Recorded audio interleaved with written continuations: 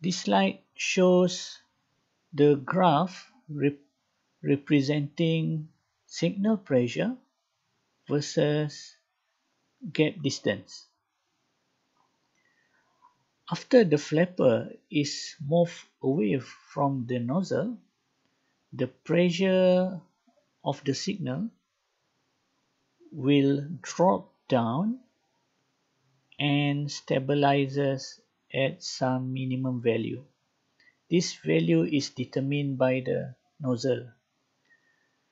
The figure also shows gauge sensitivity is in between region A and B. We can see from this graph, we have line A and line B, and the pressure is dropped as we increase the gap distance.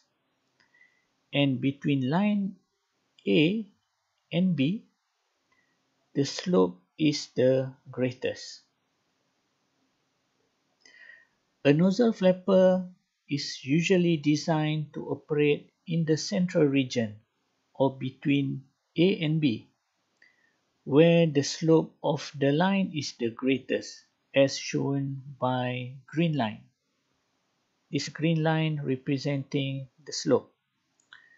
In this region, the response will be such that a very small motion of flapper, it can change the pressure significantly.